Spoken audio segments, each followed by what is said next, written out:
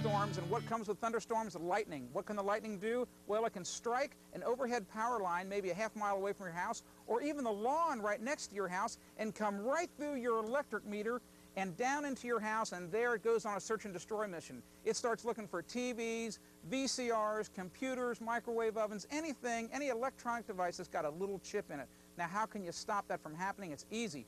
You can buy 2 types of surge protectors, and that's the best way to go.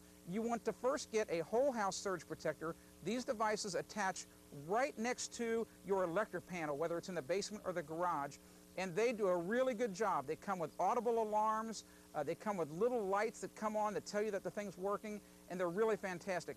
Then what you want to buy are what we call the point-of-use surge protectors. Those are the ones that most people are familiar with. Those are the ones that plug in right next to your computer or your television, and they also have lights and alarms to let you know whether or not the device is still working. Now, why do you need to know that? Remember, the surge protectors are a lot like automobile brakes. They wear out. In other words, if you've got a surge protector that's 5 or 10 years old, it may be worn out, so you have to replace them every so often.